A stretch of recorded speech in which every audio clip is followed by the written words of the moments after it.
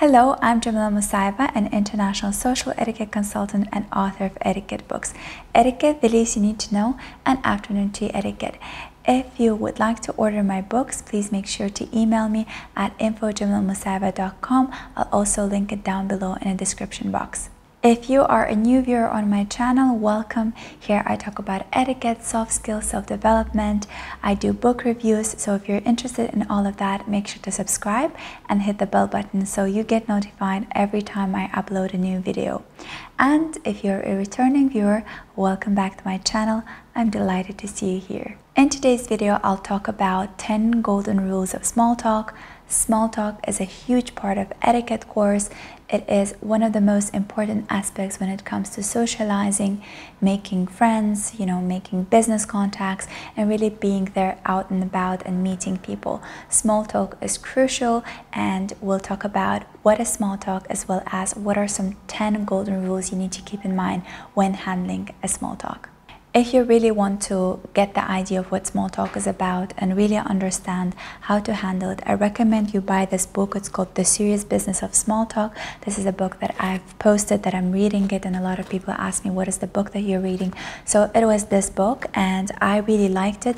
There are a lot of interesting information about small talk and how to handle it. So today's video is going to be a mix of the information I've gathered from this book as well as the knowledge I've received over the years of working as an etiquette coach. First things first, what is a small talk? Small talk, as the name suggests, is the short, light talk that you have with someone before delving into a more deeper and more dense conversation. So it's in a way, it's a warm-up for a much bigger conversation. You handle small talk on a daily basis with people you meet for the first time, or perhaps the colleague that you haven't seen in a while, or maybe in the office you went to someone. You have a little small talk, and then you delve into much deeper conversation. Small talk is something we have to do on a daily basis, and we have to do it regardless of our profession. Also, small talk is not really about revealing your knowledge in a given subject. It's not about you showing your smartness or showing how bright you are in a given subject. It's really about showing who you are as a person. It reveals a lot of your character and your humanity.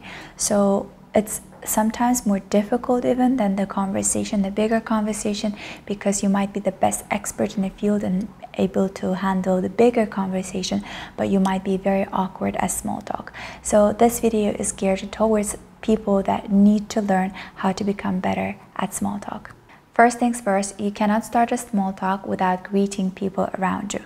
Small talk starts with hello, and hello is the first word towards world peace.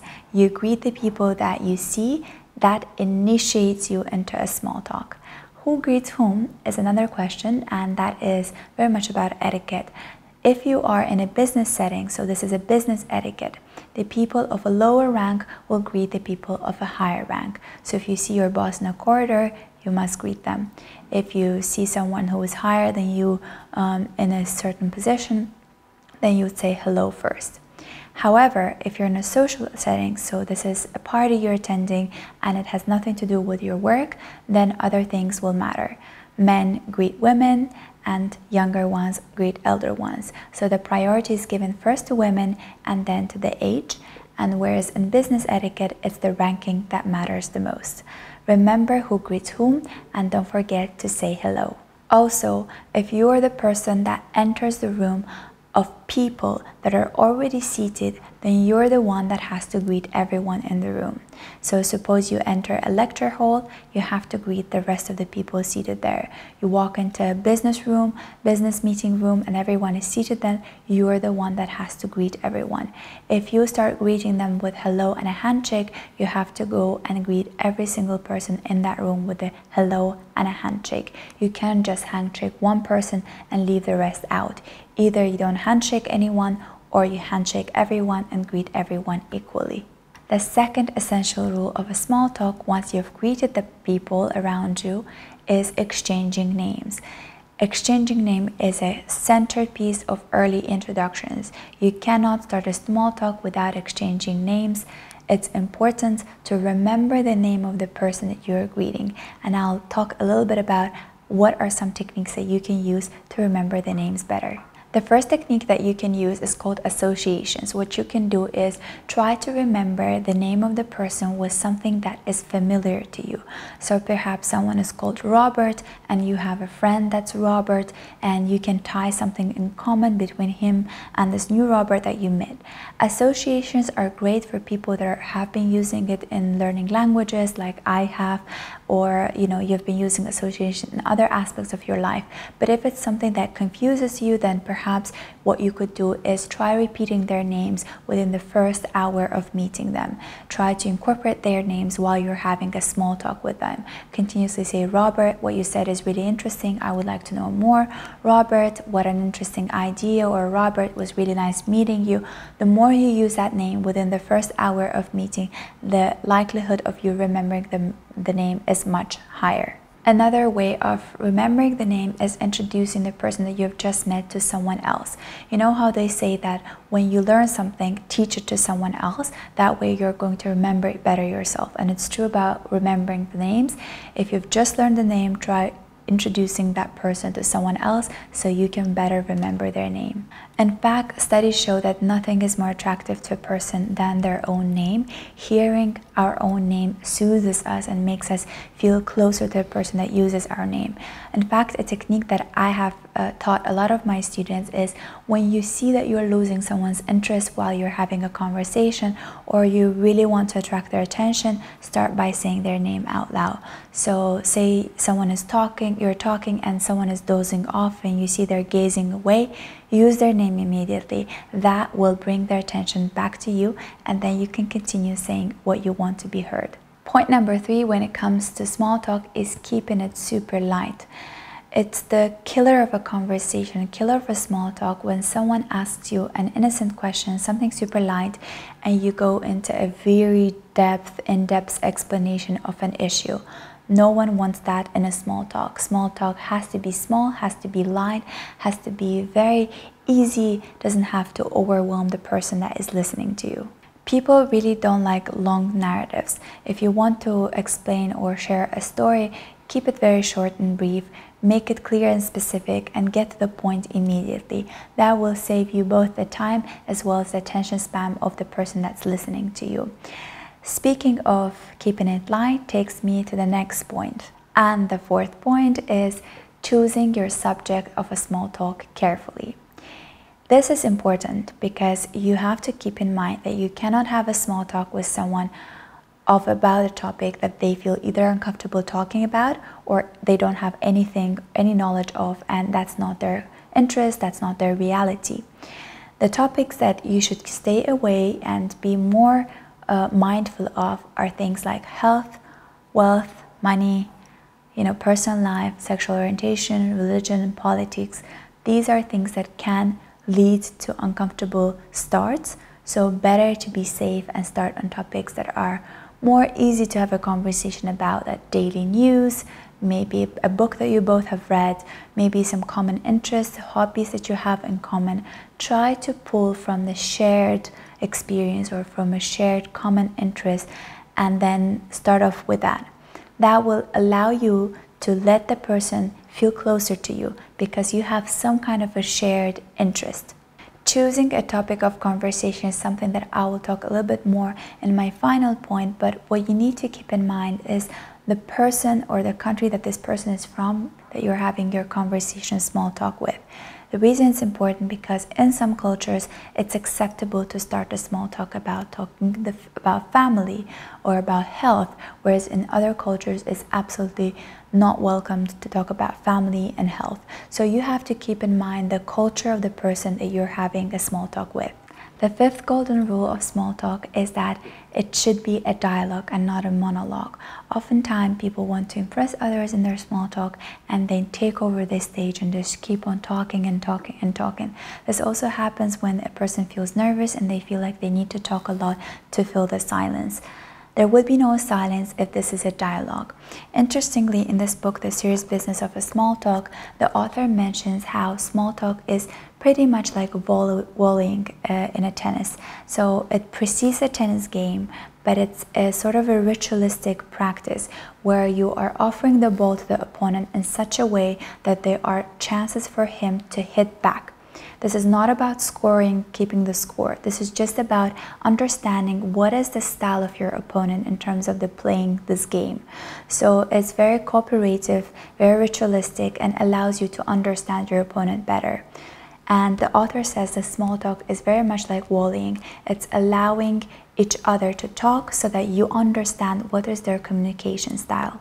To better understand your opponent, so to speak, the person you're having a small talk with, their conversation style, you have to be genuinely interested in what they have to say.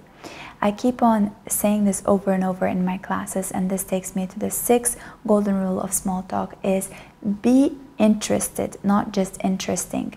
It's not enough to be the most interesting person. It's very important to be an interested person, so you're really curious to get to know the person you're having a small talk with better and really easing them into having a conversation with you.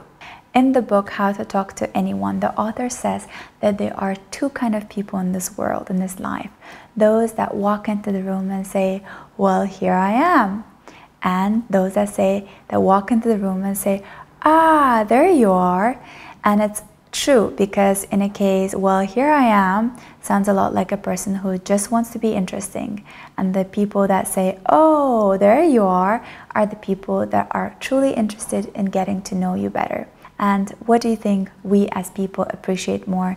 Which kind of a person we would most likely have a better small talk with?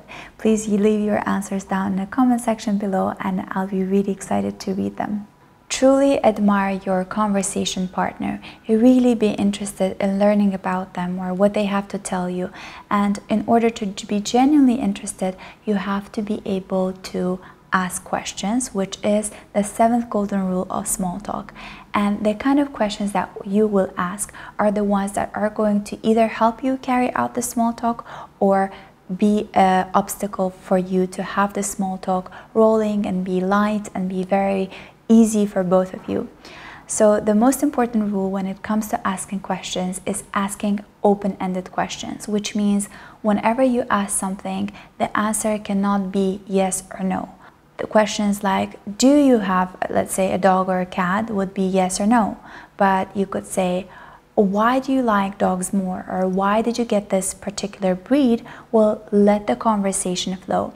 Asking questions that cannot be just simply answered by yes or no are called open-ended questions, the ones that make the person have a conversation and answer in more details than just yes or no. Another important question types that you can incorporate into small talk are called follow-up questions, which means these are the questions that stem from something that your partner has already shared. Let's say they say, I really like this breed of dog because it's easy to handle, they're hypoallergenic, or whatever the reasons are, and you say, oh, like I have a friend that also got this dog, but you know, they had a lot of difficult time taking care of it. Do you think? And then you continue with that topic. So a follow-up question has to be about something that I've already shared, and you are just following up on that information and allowing the partner to elaborate more.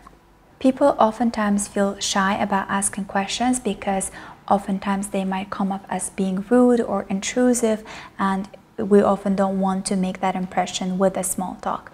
In order to not have your questions sound intrusive, what is important to do is share briefly about something that's related to you. So a question that you're going to ask, you have to give a little bit of information about yourself and then proceed with a question. So instead of just, jumping ahead and saying, what do you do for life? You could say, I am an author. For example, in my case, I'm an author, but I'm also a part-time YouTuber. I talk about etiquette on my channel. And what do you do? So I give a little bit of information about myself, so expose myself, and then ask a follow-up question that also will allow the person to introduce themselves or talk about themselves. So whenever you share a little bit about yourself or how a topic is related to you, and then ask a follow-up question, it sounds less intrusive and it allows the person to ease up into a small talk. The best kind of questions to ask a person is something that you two have common interest in, or it's a shared reality for both of you. Some kind of question that will allow the speaker to talk about something that they would like to talk about. So if someone is into gardening and you ask a question, open-ended question about gardening, that will get them talking, and that's what you want to do with a small talk. Of course, it's very difficult to find what that person wants to talk about, especially if you just meet them for the very first time at a networking event. You don't know what they're interested in. What you could do is start a small talk with something that you see together right now. Maybe it's the room you want to discuss, maybe it's the event or the speakers that you want to discuss. And in that conversation, in that small talk, you will start understanding what are some interests of the person, what they are really keen about, and then follow up questions with the things that they would like to talk about. That will make the speaker feel much more at ease talking to you. The 8th golden rule of small talk is about the way that you respond to these questions, or rather how you respond to them. So the first rule is, when you are answering questions, try to be more specific. Avoid vague answers because they're not going to create that wrapper that you want to establish. General information is only interesting when it is specific. That's something that is mentioned in this book as well. For example, let's say you want to talk about the weather and you want to say how it's getting hot. Instead of just generalizing that weather is getting hot, you could say, I live in Spain and the weather this summer in Spain was extremely hot. This allows the person that you're having the small talk with either ask you a follow-up question about Spain, or perhaps your life in Spain, or how are generally the weather conditions in Spain. So this allows the person to catch on a topic, on the next topic of conversation, and carry on. Also, another example I could give you is, for example, someone asks you about how are you liking this event? There's a panel of speakers.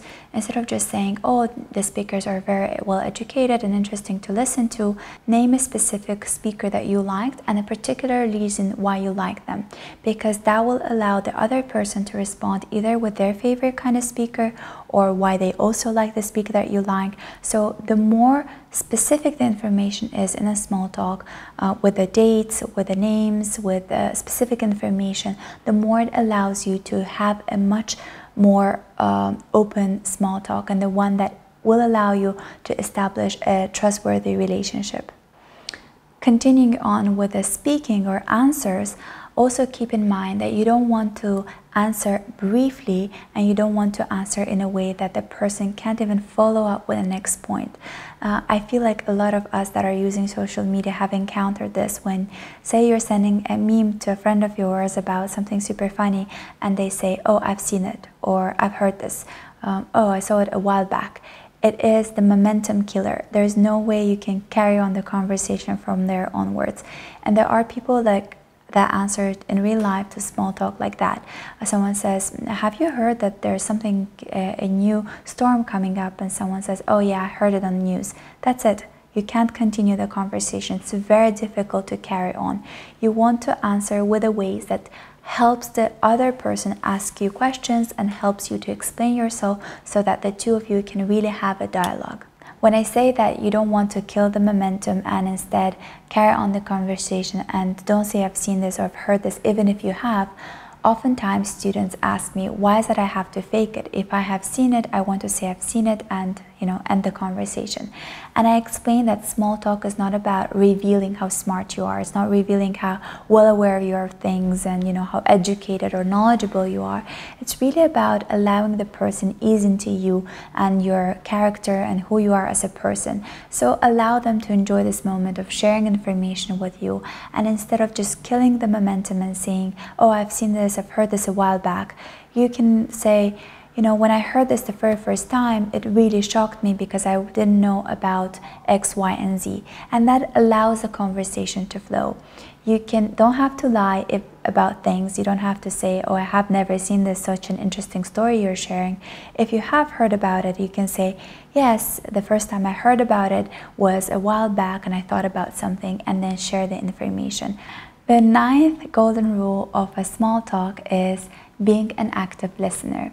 So as we know, small talk is about one person talking, the other person listening, and then the other way around. So when someone talks, you have to become an active listener. And who is an active listener? Is the person that we love the most, like the most, because they not only were listening to us, but they were actually hearing what we have to say. In this book, The Serious Business of Small Talk, the author mentions how it's not just about what you say and how you say it, but it's truly about how you hear it. And to be able to hear it well, you have to actively show that you are listening. There are some verbal ways of showing it by saying yes, right, and confirming the information, or ask follow-up questions, asking leading up questions that show that you actively have been listening to the information that has been shared with you. But also a lot about our body shows how we are actively listening. And there is this technique that's in an acronym called SOFTEN, where S stands for smile. So when we're listening, we're smiling. O stands for open posture, so our body is not blocked from the person that we're having a conversation with, so no arms crossed, no legs crossed, just open body, open posture. The F stands for forward lean, which means we come a little bit closer to show that we are bringing our ears closer to the person so we can hear them better. The T stands for touch. The touch should be very careful. You have to keep in mind if it's an opposite gender, you don't want to be very intrusive. You want to keep in mind that the touch should be gentle and should be whenever it is appropriate. A touch establishes that feeling of trustworthiness and this feeling of closeness to the person. The E stands for eye contact, so when we're listening, we have to have our eyes on the person talking, because if we gaze away, that shows that our interest is wandered off and we're looking for some other place to look at. It's important to continue that eye contact. And the N stands for nod.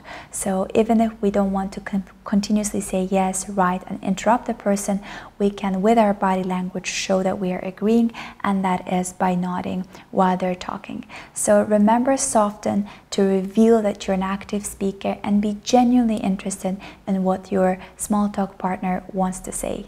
And the final golden rule of small talk is knowing the person or the culture of the person you're having the small talk with, because that's going to really influence the topic, the dynamic of the small talk, and what kind of small talk you can carry out with that person. Of course, a lot is influenced by our social upbringing, our mentality, and things like that. But generally speaking, culture plays a huge role in establishing the kind of a small talk that is safe for you to carry out.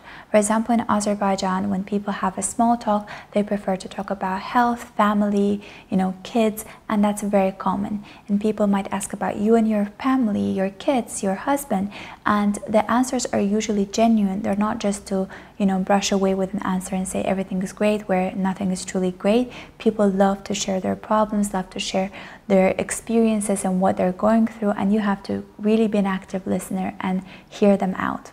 In the US, for example, if you're asked, how are you, or how is your family, you might say, it's great, everyone's fine. You wouldn't necessarily share a lot of details about your family. So this is a difference between Azerbaijani culture in terms of small talk versus American. In the book, the author mentions how, for example, the Brazilians and Italians are fond of small talk, and they'll have quite a lot amount of time spent on small talk before they can delve into a much deeper conversation.